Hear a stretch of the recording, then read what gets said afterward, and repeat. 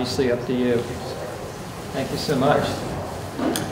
So again, I'm Bob Zogg from just a little north here in Carlisle. I represent the Heat Smart Alliance.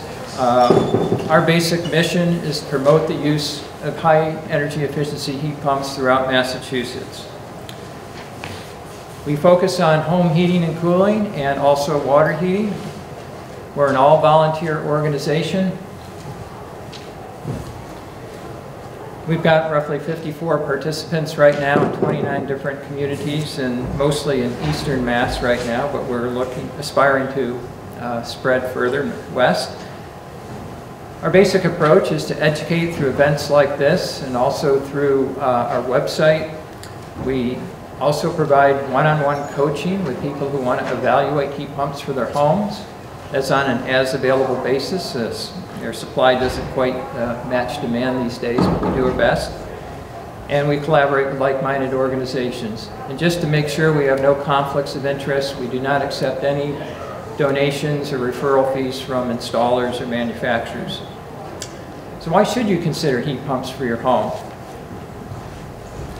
Number one, let's look at the energy use of your home. It's fully 30%, residential energy is fully 30% of our energy use here in New England. If you break that down, 60% plus is for home heating and cooling. Another 17 or 18% is for water heating, and even a couple percent for clothes drying, which can be done with heat pumps. So roughly 80% of the energy needs of your homes could be fulfilled with heat pumps. That's a big deal. If you want to decarbonize your home, there are really three basic steps. Number one is weatherize. That means insulate and air seal to the fullest practical extent. And most of you are eligible for a free home energy assessment. Please take advantage of that and weatherize as much as you can. Get your cooling and heating loads as low as possible. That's always the first thing you want to do. Step two is to electrify. That means replacing the equipment and the appliances in your home that currently operate on fossil fuels with high efficient electric equipment and appliances. And that's where heat pumps come in. While you're at it, don't forget about your vehicles. Shift to renewable electricity is step number three. So once you're fully on electricity, make sure you're getting your electricity from clean, green sources. You could put solar on your roof, but you don't have to. Virtually everyone has access to 100% renewable electricity through your local utility. So what is a heat pump? We all intuitively know that heat flows naturally from warmer places to cooler places. But if we want to move heat from a cooler place to a warmer place, we need to use a mechanical device. We need to add energy to do that. And that's basically what a heat pump is. Now, we all have heat pumps in our homes. Now, we don't call them heat pumps, but our refrigerators or air conditioners or dehumidifiers all work on the same basic principle of a heat pump. So it's nothing strange or weird. And as I mentioned earlier, the heat pumps are available for home heating and home cooling. So that's one piece of equipment that does both heating and cooling. They're available for your water heating. They're even available for your swimming pool heaters or your clothes dryers too. This simple example illustrates how the efficiency of a heat pump can be greater than 100%. This shows 1 unit of energy coming from the electric grid being used to pump another 2 units of energy from outdoors into your home to get a total of 3 units of energy delivered to heat your home. So in this case, that's an efficiency of 300%. Some types of heat pumps can even get higher efficiencies. What are the benefits? What I like to list first is comfort. It's okay to be comfortable in your home, and heat pumps will help you get there. This illustration in the bottom shows, the yellow line shows how most cooling and heating equipment operates. It's either on full blast or it's off. That results in temperature swings in your home. Our bodies are very sensitive to that. It results in discomfort. Modern heat pumps are variable speed. They tune right into the exact amount of heating and cooling that your home needs, and they deliver that amount of heating or cooling. Temperature stays really consistent, high level of comfort. Substantial reduction in your greenhouse gas emissions. We'll talk about that in the next slide. Energy cost savings. We'll get into more details here, but for now, You'll get some energy cost savings compared to fuel oil, and quite a bit more compared to conventional electric heating or propane. Based on recent natural gas prices, it's still a little bit cheaper to heat with natural gas, but we'll talk more about that in a minute, a few minutes. And it makes your home safer. You're not burning anything in your home, so far fewer risks. Okay, let's look at our emissions. This illustration shows several different heating systems and what their annual carbon footprint looks like for each one. This is for a 2,000 square foot home with typical construction characteristics in Massachusetts. And you can see right away that the heat pumps, the air source or the ground source heat pumps, by far have lower emissions than the fossil fuel alternatives. And if you want to get those emissions to virtually zero, again, get your electricity from a renewable source. Let's talk a little bit about the different types of heat pumps, what might be right for your home. I like to suggest people start by looking at your current system, and what I mean is your current heating distribution system.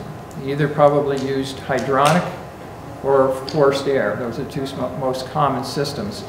Hydronic systems, sometimes called forced hot water. It might even be a steam system if you have an older system. If you have that type of a distribution system in your home without ductwork, don't worry, you can still put in heat pumps. Most people will use these mini split heat pumps. They'll have an outdoor unit, that's the box in the lower left, and an indoor unit that's commonly mounted on a wall that's in each of the rooms that you want to heat or cool. And it's connected by a couple of small copper lines that can be run and easily hidden by a conduit along the outside of your house, sometimes even inside a wall if it's new construction. A little variation on that is what we call a multi-split. This is just a mini split that has one outdoor unit connected to multiple indoor units. In either case, with a mini split or a multi-split, you can have different configurations for the indoor units. Again, the wall mount is probably the most common, but they can be ceiling recessed, they can be floor mounted. They can even be inserted in the walls and serve two rooms adjacent to each other. So it gives you a lot of flexibility. And you can keep your existing hydronic heating system as backup to use in emergencies or use when on really cold days. I just mentioned briefly there's a variation on this called an air-to-water heat pump that you may want to use, especially if you have radiant floor heating. That's a great example where an air-to-water heat pump might work. It can be used with other types of hydronic systems. But there's a few caveats that I won't get into today. If you have ductwork already in your home, you're probably a candidate for a central ducted heat pump. The outdoor unit, the picture in the middle, looks a lot like an air conditioning outdoor unit. You just mount it up on a pedestal to keep it out of the snow. There's two options for the indoor unit. The one on the right shows an indoor unit that's all electric. In this case, it has the indoor part of the heat pump to provide heating and cooling that's then circulated through ductwork through your home. And it also has electric resistance backup elements to supplement during the coldest days. You don't have to have those backup elements. You can size the heat pump to serve the whole heating and cooling load, but most people choose to have a little bit of backup. Or if you'd like to keep fossil fuels, the system on the left simply integrates your furnace in with that air handling unit. So again, on the colder days, you can use your furnace with your conventional fossil fuels to supplement your heating. Now, the ultimate in energy efficiency is a ground source heat pump. These are also called geothermal heat pumps. As the name implies, they extract heat from the ground or reject heat to the ground. Now, the ground keeps a uniform temperature, 50-55 degrees year-round, so it makes a great source or great sink for a heat pump. They're also aesthetically very nice because there's no mechanical equipment outdoors above grade. Once everything's installed, you don't have to look at any mechanical boxes. The equipment that's indoors looks a lot like the equipment for a conventional air source heat pump. An important caveat here. Your installer will have to inspect your existing ductwork to make sure it's adequate for a heat pump or can be made adequate. It has to be proper cross-sectional area. It should be reasonably well insulated and air sealed, especially any ductwork that's in attic spaces. So that's an important caveat. If your ductwork really can't be brought up to standards for a heat pump, you're still a candidate for the mini or multi-split systems we just talked about. And if you have electric baseboard, again, the mini or multi-split system is the way to go there. Let's not forget about our water heating. Very important here. Heat pump water heaters, or sometimes called hybrid water heaters, can save more than 60% on your energy and your carbon emissions compared to conventional electric water heaters. They have fast payback periods compared to conventional electric. Any plumber can put one of these in. Now, not every plumber will put them in, so you will have to shop around a bit to find one willing to do it, but they're not difficult to install. So they're a great idea to incorporate heat pumps to heat your water. We'll talk about cost a little bit here. First, let's talk about the cost to heat and cool cost to heat your home. And this is the same 2,000 square foot home we looked at for the emissions reductions. In this case, we're showing the annual energy costs for heating, and this is based on the most recent heating season we just came through. You'll notice that the order of the bars is a little different this time. Natural gas, it turns out, is the lowest cost system by a small margin. That doesn't mean if you're using natural gas now that you're not a candidate for a heat pump. You may find that that difference in energy cost is not that big, one, and two, might not even be there in another year. And three, if your equipment needs replacing, you may find out that the heat pump is just as cheap, just as a similar cost to replacing what you already have if you have to put in both heating and cooling. So please, even if you have natural gas, consider heat pumps. Again, you can integrate them with your natural gas system, and you can actually run the heat pump when it's at the warmer temperatures, when it's the cheapest to operate. The heat pumps run more efficiently the warmer it is. So there is some point where you do get a cost advantage. And these charts are pretty conservative. They're based on 29-cent electricity. That's the most recent national grid rate. Many of you have access to lower cost electricity, so you might see even better economics here. And again, no one can predict future energy costs. We know fossil fuel costs, we know natural gas costs are going up. That will somewhat drive electricity prices as well. So we have to live with that uncertainty about future prices. If you like to do financial analyses, well, first of all, let's talk about the financial incentives. I'm getting ahead of myself. If you're in a town that has access to the Mass Save incentive plans, I won't go through all of these, but the 2022 incentives from Mass Save have really gotten a lot better. There are big numbers here, $10,000 to $15,000 per home for heat pumps. There's even an incentive for heat pump water heaters. There's a zero interest loan available. These are good incentives. If you go with ground source, there's a 26% federal credit available, tax credit available. And there's a small tax credit available for air source heat pumps or heat pump water heaters as well. And you don't have to pay any state income tax. If you live in a town that has a municipal light plant, check with your local utility to see what incentives you may have access to. In some cases, if you're a natural gas customer, you might still have access to Mass Save incentives. Okay, now to financial analysis. If you like to do spreadsheets and do all these calculations and do a net present value analysis, that's wonderful. But make sure you use the right numbers. Don't just look at the first cost of a heat pump. Look at the cost difference between the heat pump and replacing your conventional equipment, both your cooling and your heating system. You're eventually going to have to replace them. So look at the right cost difference. Look at the value of the incentives and the tax credits and all that stuff.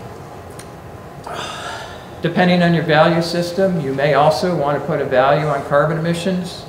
You may want to consider the impact on resale value.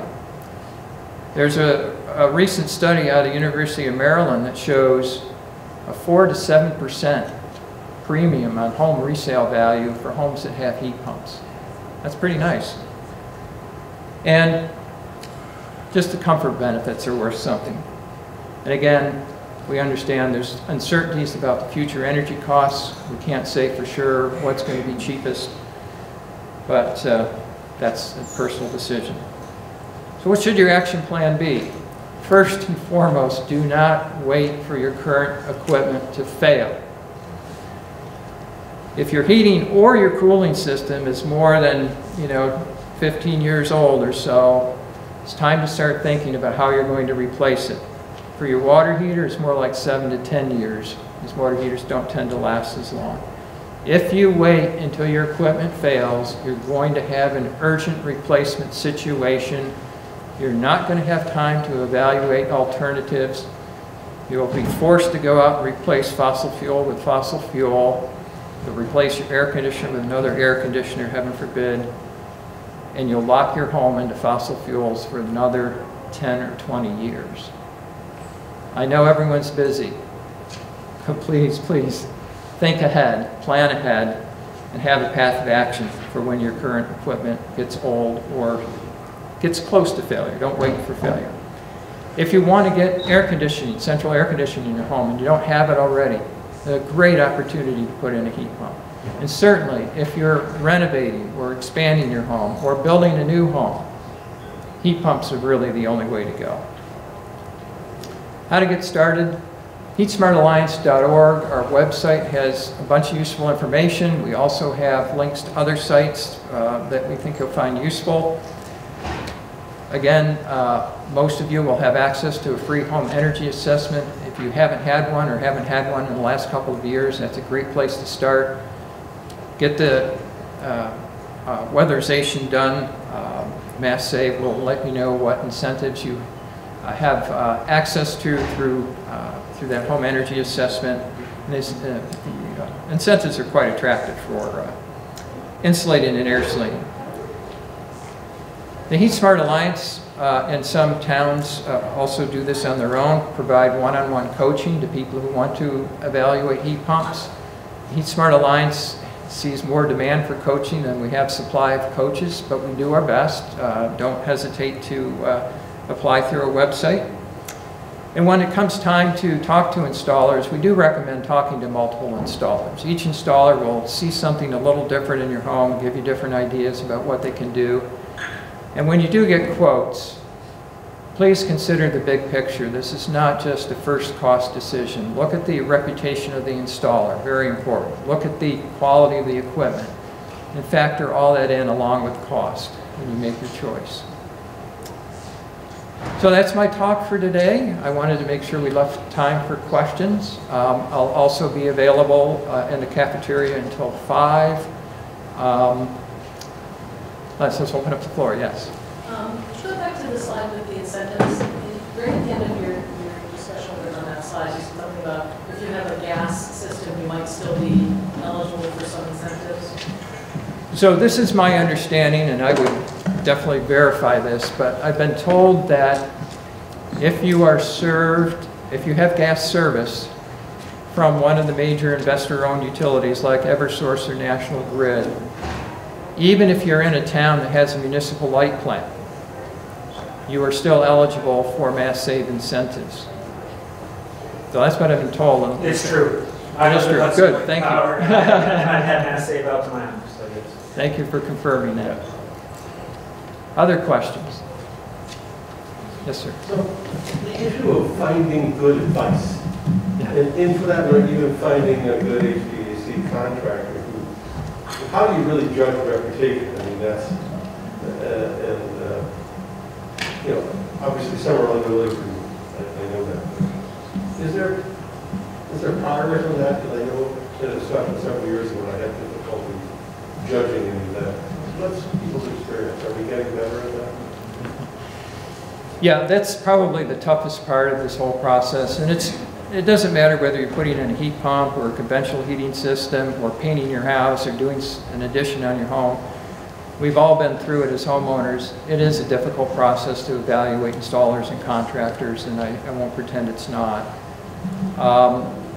It certainly helps to talk to people who have done heat pumps in your community, see what their experiences have been. Look at how long these companies have been in business, try to get information on the reputation. Sometimes online reviews can help, but you'll always find bad reviews and always find good reviews. We at the Heat Smart Alliance, while we don't endorse any particular installer, we do try to steer people in a direction that might help them end up with installers that are better. But in the end, right now, we still recommend getting a few different quotes and, really listening to what the installer is saying. How are they answering your questions? Are they listening to your needs carefully, or are they pushing what they want to sell? Those are some tips. I guess the other thing too, most heat pump brands have, manufacturers have a installer rating system, I'll call it, for lack of a better word, but they'll, like Mitsubishi has, their Diamond Mitsubishi installers, and other brands have different names. Now, part of that is installer can get that stamp of approval from the manufacturer based on somewhat on sales volume, which is not what you're looking for necessarily, but it's more than that. They also look at how happy the customers are. So if you get that stamp of approval from the manufacturer on the installer's website, that's worth something too. Yes, sir. Yeah, well, that's really loud. I've been tricked by giving me a microphone. So I think one of the urban rumors I've always heard is that heat pumps aren't super efficient in a New England winter. So how does a heat pump behave, when it gets really cold in New England? That's a great question. Unfortunately, heat pumps of decades ago generally weren't very good in cold winter climates. But over the past couple of decades, they've gotten a lot better. Now, you have to buy the right heat pump. You want to look at these variable speed heat pumps that are driven by an inverter. I'll use a little jargon here. HSPF, heating seasonal performance factor, is the fuel economy, if you will, for a heat pump. I would say look for units that have 10 or better for an air source heat pump on HSPF ratings. If you get the good equipment, it works really well in cold climates. Some equipment will operate down to minus 13 degrees Fahrenheit. My heat pump doesn't go quite that low, but mine provides heating down to maybe 0 Fahrenheit. And I require no electric backup. I do have electric backup. I require no electric backup down to maybe 15 Fahrenheit. And I have nothing special for a home. It's kind of standard construction, 1970s vintage. So even if you need a little bit of supplemental heat, you can displace 80–90% of your home heating load very efficiently here in New England. Yes, sir. Add to your comment that the Mitsubishi unit will maintain the same coefficient of performance down to 0 or below. So it does take more electricity because it's running more, but it does have a very high coefficient of performance. Yeah, I'll take your word for that. Generally speaking, heat pumps do lose some efficiency as it gets colder, but manufacturers done a lot with the control systems to help moderate that, and many of the manufacturers are getting really good performance down to 5 Fahrenheit. Not just good capacity, but also good efficiency as well. So, other questions? Yes, sir. The Massachusetts climate plan is heading towards more electrification. What impact is this going to have on heating appliances? Are we going to have to be required to have heat pumps or this kind of equipment? I don't know the answer to that question. I think it's fair to say, I don't want to be too pessimistic, it's fair to say that Massachusetts is not moving as quickly as it needs to meet its goals. And if we want to hit our 2030 goals, that's 7.5 years from now, we need to put in 1 million heat pumps between now and then. We've only got 2.7 million homes in the whole state. That's a lot of heat pumps. I won't venture to guess whether it will get to mandates, but if mandates do come out, there certainly will first start in new construction. There are a number of communities across Massachusetts that are working on that right now to just make sure that new construction is all electric. That's certainly where you want to start. You don't want to have to go back and retrofit that equipment over to electric, but it's a tough question to ask. I hope we do everything we can to meet those goals, but I don't know how far we'll go on the regulatory front. Anything else?